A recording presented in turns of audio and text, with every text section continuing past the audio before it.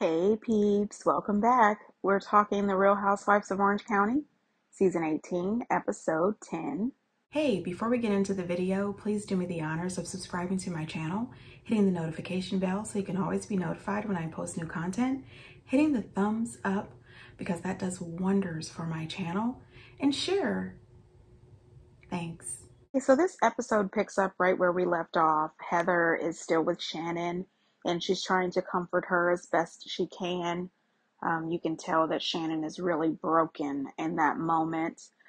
She was thinking about not going to dinner with the rest of the girls because she really just didn't want to face Alexis and continue to go through this drama. You can tell that in this moment she is really fragile, but Heather convinces her to go shower, change, get dressed, and come out to dinner with the girls. Katie ends up having a conversation with Jen, and I really love the relationship between Katie and Jen. And I even seen an interview with Katie, and she said that her and Jen are best friends now, and that's the best thing that happened to her from joining the show. She said that her and Jen talk on the phone 3 to 4 times a day. And I really love this friendship between the two of them. I think that both of them have been really open and honest for the most part. I think Katie's lying a little bit regarding the Gina situation, but I think that they've been pretty open and honest about the things that are happening in their family and their present and past. But she tells Jen what happened and that Shannon was really broken and upset. We later see Heather talking in her confessional saying that she's really sorry for everything that Shannon is going through. She really hates that all of this is going on. And I thought to myself, if you are really sorry for what's happening, why do you guys keep inviting Alexis to everything? Emily, remember the last episode, she said that she was going to take a moment to have a woman-to-woman, heart-to-heart conversation with Alexis to try to explain to her how she feels about the situation with Shannon. However, I said, you know what? You want to have a woman-to-woman talk, you're one woman short. This lady acts like a child. She is not grown up at all. So when Emily sits down to talk to her, Emily tells her, Gina brought up the videos to Shannon. I wanted to talk to you woman to woman. It just seems like it's getting dirty and it's getting salacious and it's getting mean. There's nothing mean on our side, or the videos would be out already, wouldn't they? So back off. But you've told people about it. I don't know what you want me to do. I can't put the toothpaste back in the tube. Just have a little compassion towards her. That's it. I've been over bad in this too, okay? So I'm really sick of everybody taking pity on her when she ran into a house and is still drinking and has been horrible to him, and I'm still trying. So I don't know what else I can do for you guys. Well, I just wanted to see if there was something. She never wanted all of this to happen. It was never her intentions to tear Shannon down, but there's always two sides to every story. The truth is there are three sides to every story. Shannon's side, John's side, and what really happens. And none of that is at Alexa's side. Okay, you have no business being involved in this argument between John and Shannon. No business. Emily tells her, she says, listen, I just want you to know that this is getting dirty and extremely mean. And she says she doesn't want to be dirty or mean. There's nothing dirty or mean coming from her side. And Emily says, wait a minute, if there's nothing dirty or mean coming from your side, why did you bring up those videos and tell everybody about it? My thing is this, Alexis has been through several relationships, and that is not a dig on this woman. She's allowed to date and be engaged to whoever she wants to. Danielle Staub was engaged 19 times, okay? Or maybe 20, 27 times by now, who knows? She can date, do whatever she wants, but she's been through something. We saw her bitter divorce she went through with Jim Bellino. So she's also a mother. We also seen from one of those reunions when Tamara told us. Thank you. Coming from the mom that dropped her kids in the pool strapped to a stroller while you were doing shots. They weren't dropped into a pool, Tamara. My husband pulled them out before. Alexis is not perfect. My thing is this. You didn't love it when Tamara brought up that your child rolled into the pool while you were drunk. So what in the hell would make you think that it's okay to say and do all these things to Shannon? Where is your compassion?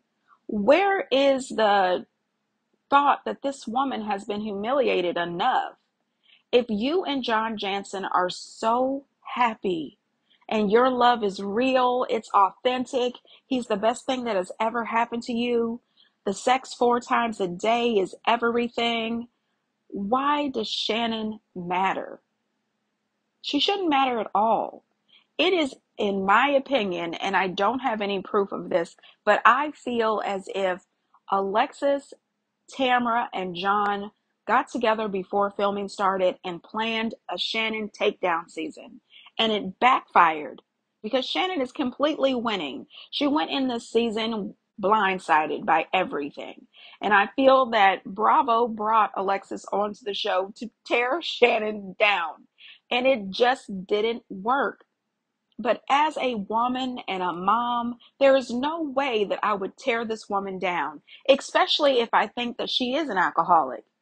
Why would you keep pressuring her and pressuring her so she gets to the point where she falls off this little bit of a wagon that she's on? I was so worried that while she was down and out, broken and fragile and crying, I said, if that woman goes back to her hotel room and pours all of her sorrow into a bottle of vodka, I would be so sad, but I would not be surprised. So what I thought was hilarious. I don't know how I'm supposed to go sit at dinner now. She's already so vulnerable. I need to just stay here.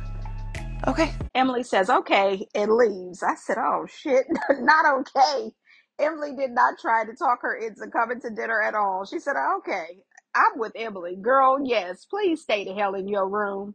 Says she wants Shannon to understand how bad Shannon has hurt people. But here's the thing. You don't want Shannon to understand how bad she has hurt people. You want to give her a public lashing for whatever John is telling you. And it's, to me, it's giving unhinged. Well, to me, it's giving it's not your fight. Like the Ring camera videos, whether they are going to destroy Shannon or not, are simply between John and Shannon. And they have to fight that out. Alexis chiming in doesn't really help the situation, actually hurts. Does that make sense? Like, let if the Ring videos are going to come out, fucking let them come out, man. But you don't need to comment on that. If you want to, it's not Alexis's place to say, you've hurt everybody. Everybody knows.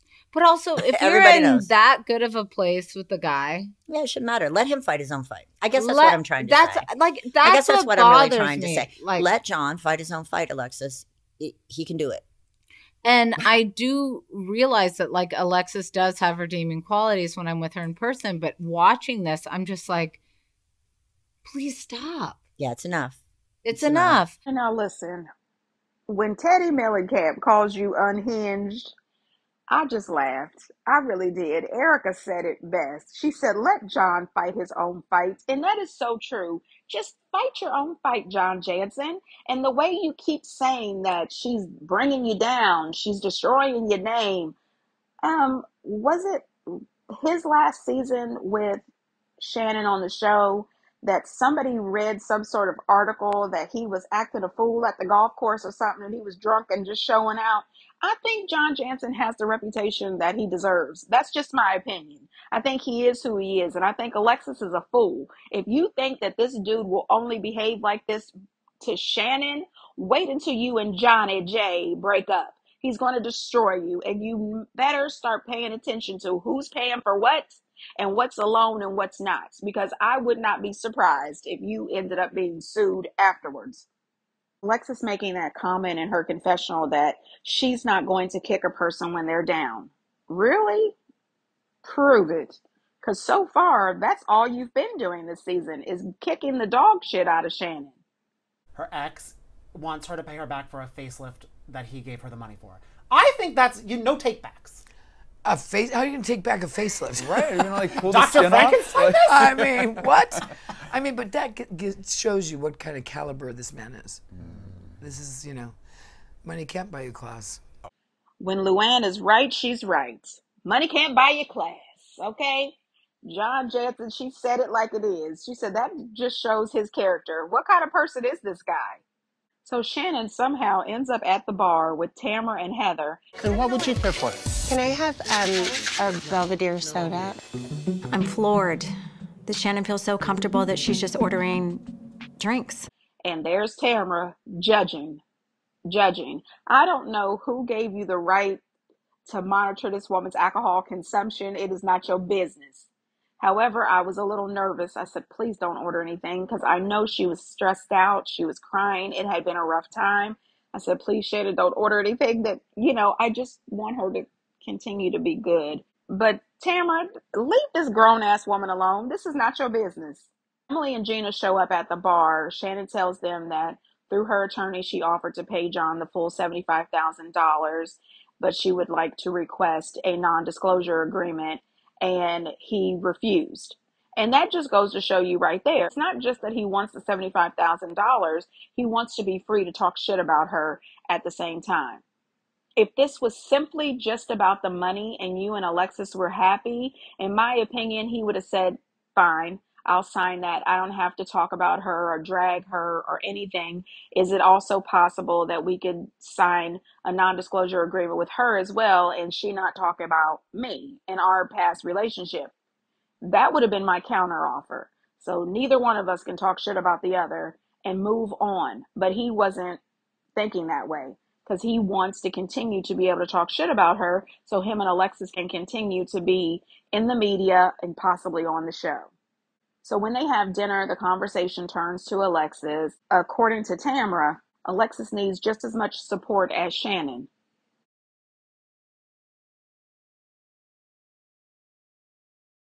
Okay. Ma'am, if you don't sit at this table and shut the hell up, okay, you should not even be a part of this conversation. Support Alexis. She's getting enough support from Johnny Jansen and you. The rest of them do not need to support her raggedy ass. And this is the same lady that wants everyone to believe that she has nothing but love for Shannon in her heart. Absolutely not. Absolutely not. And when Shannon is talking to Jen, she says, what is Alexis' part in all this? What is her problem? Why is it that she's helping Johnny hurt her? I think we already know. One, how else would she have gotten back on this show? She would not be a part of this show at all if she didn't have this to work with. She came in there with a vendetta against Shannon to stay on the show. That's the reason. Now, when Shannon and Jen get back to the table, she asked everyone nicely if it's possible that they could just have this dinner without talking about Alexis or John.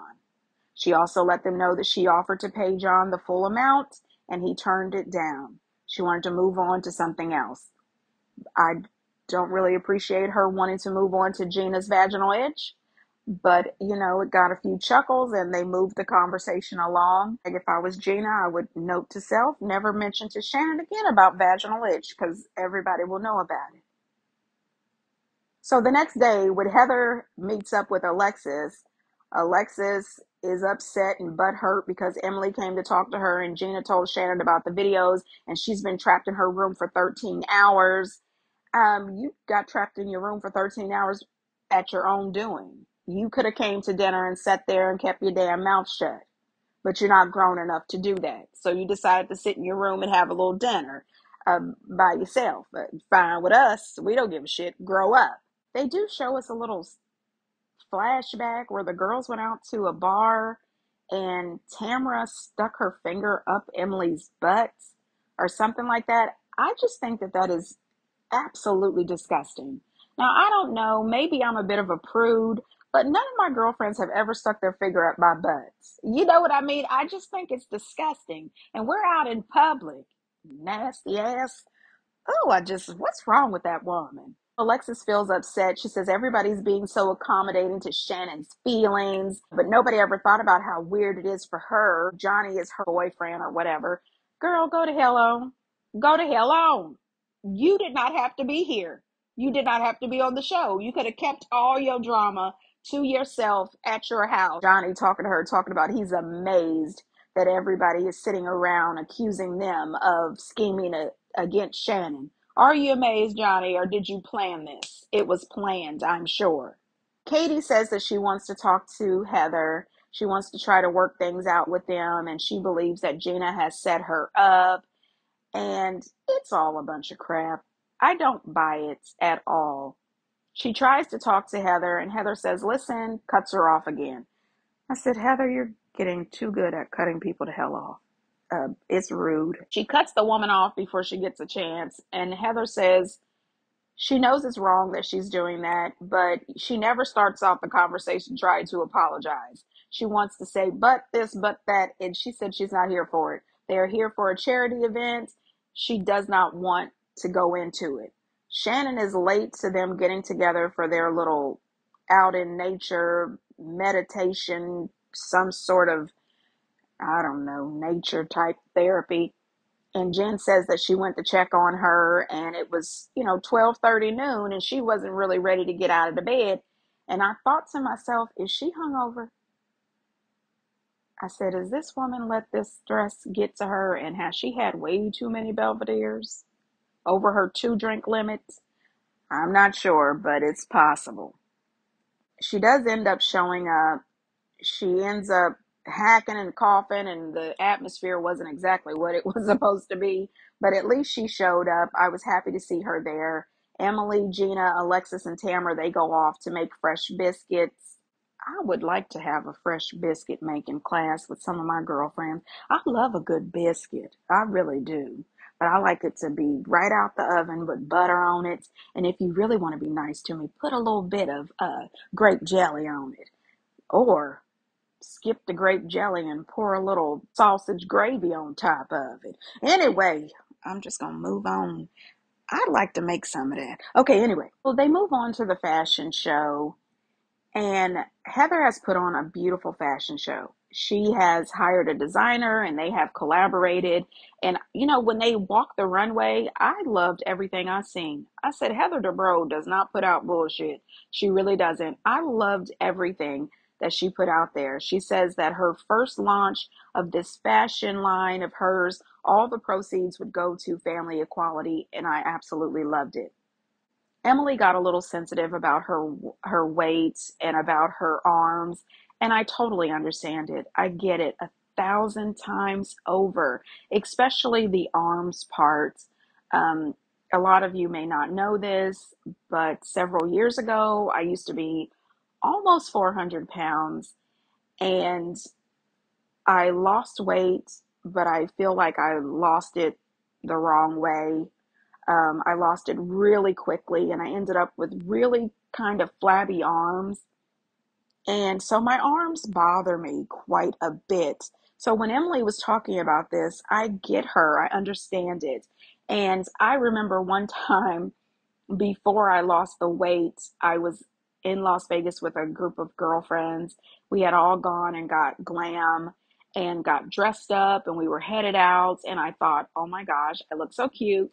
Then when we walked out to the elevators, I could see myself in the elevator. And I just broke down into utter tears and fell to the floor. I just felt so unattractive and so fat, and my friends were there. And my girlfriends rallied. Oh my gosh, they rallied around me. We went back to the hotel room, well, back to my room. We changed outfits, and it was a big difference, but I still felt so unhappy with my weight. And that's pretty much what spiraled me into losing weight unhealthily and, dropping almost 150 pounds in, a very short period of time, which calls for the flabby arms. But one thing is for sure, my friends are for real. You know what I mean? They were right there with me, making sure that I was feeling much better. We ended up having a really good night, but I was stressed. I think that Emily was stressed too, and I think that this is something she may want to seek therapy about. I had to go see somebody about it, and it still bothers me to this day. If somebody said, here's, $15,000, your girl would be right at the plastic surgeon. Okay. I would be getting these arms taken care of ASAP. Anyway, I'm still thinking about that. I'm just saying, I have, looked up plastic surgeons in my area. But anyway, at some point we find out that Heather had asked Emily to bring a pair of jeans or something, and I don't know. Emily got really upset about this, but I have a feeling that Heather didn't mean anything bad by it, But I also have a feeling that the snuffleupagus comment is going to come back into play. For the previews for next week, they were arguing. I didn't hear anything about snuffleupagus, but you know, it might be coming back later. Anyway, Alexis gives this fake apology to the girls, saying she had no intentions on upsetting Shannon. But my thing is, go to hell on. Sure you did. Sure you did. Now, Tamara talking to Heather about Gina and Katie and their situation. I don't know why Heather would fall for anything that Tamara says. She has known Tamara for a very long time. Tamara is just pissed off at Gina because Gina is friends with Shannon. Gina is not helping her terrorize the hell out of Shannon. And she also knows that Gina can't stand her friendship with Emily. Why would anybody listen to Tamara after all these years? You know her. The only reason that Tamara is team Katie is because she wants to upset Gina, in my opinion. After the fashion show, when the girls were trying to convince Shannon to sit down and have a conversation with Alexis, I was totally against that. Why should she sit down with her? Why should she have a conversation with her? She did not have a relationship with Alexis. Her relationship was with John. John is suing her. Alexis would get zero time for me. Shannon is a full-fledged housewife. She has proven herself as a housewife who entertains. Alexis is a friend of, and she's not a friend of Shannon, so I wouldn't talk to her at all. I know I won't get a hug. Alexis, I heard that you wanted to speak to me, but I need to let you know I'm not interested. Okay? I'm just trying to make peace with everyone else, Shannon. What was that? I'm sorry, but I laughed so hard. I said, not Alexis going in for the hug, thinking that she was about to get a hug. Girl, you thought you had a friend? No, ma'am. Oh, Shannon played that perfectly. Absolutely not, friend of. You are not getting 1 second of my time. Girl, go on somewhere. I loved it. Right down in her face to let her know she is absolutely not going to talk to her. I said she wins the award for pettiest housewife, but I'm here for it. Alexis being back on here is a total flop. Well, I heard that you've been calling me a liar. Yeah. I don't appreciate that because I'm not lying about it. Why are you involving me in this? I don't understand why you're doing this. First of all, you're I supposed didn't to be, lie. I don't even feel like you are lying about that. It does matter if there's a timeline. No, it absolutely matters. You are lying about this, and what you're doing here, Katie, is not right, and I'm not okay with it. I brought you in to be my friend into this group. You're making your bullshit my bullshit, and I don't appreciate that. If you have a problem with each other, then address it with each other. We already addressed this. I apologize to you. I was very honest about it. Because I'm really upset about this, and I feel terrible about it. I was wrong. So she's emotional I right was now. wrong. I know you were wrong and you were wrong. Period. And I've already apologized for it. But the new information is that apparently you told Katie that the only reason you keep me close is because of my real estate connections. What? I've never heard her say that. She's just making up. This girl's just making I've never heard her say. She has never said anything And what like real that. estate connections? I could really use friends on my side right now. All my friends hate me. I feel like my boyfriend hates me. Like, you have no idea how close I am to losing everything. So you think that calling me a liar to Tamara is meaning we're friends? You are a liar. You're lying right now. So then prove it. Bring all your receipts. Prove all your proof. Prove that we had phone conversations. I work hard for my business. I do not need Heather to make my way. Wait, what is it that she said? Heather and I are close. She helps me with my career. That's a nice thing to say, though. I don't understand why would you be mad about that? First of all, Heather does not help me with my career. But she's helping you with the Altmans. No, I'm not going to work for the Altmans. Gina, honestly, you're being so defensive. You look guilty. I'm being passionate because it's important to me. I believe Gina. When confronted, she told me everything. Things she didn't need to tell me. Things I wish she hadn't told me. Katie has now taken accountability for any of it. Now, this situation with Gina and Katie, I absolutely am Team Gina here. I think that Gina is telling the truth and Katie is lying. I appreciate how Gina said, yes, I did call you a liar because you're lying. We saw Gina tell Katie not once, but twice, don't bring this up, don't bring this up. We even seen her pull Katie to the side and say, why did you bring this up? I told you not to bring this up. And then when Katie came to her house to bring her golfing outfit, she said, now that you have brought this up after I told you not to, in front of all of the girls, you need to sit down and have a conversation with Heather. And then she doubled down when she got to the golf event. She ran over to tell Shannon about the paparazzi situation. I think that Katie rushed in, guns a-blazing, because Heather didn't talk to her at Sutton's party and she needed a storyline, and she really did too damn much. And now she wants to blame Gina with the help of Tamra. Even Heather believes Gina.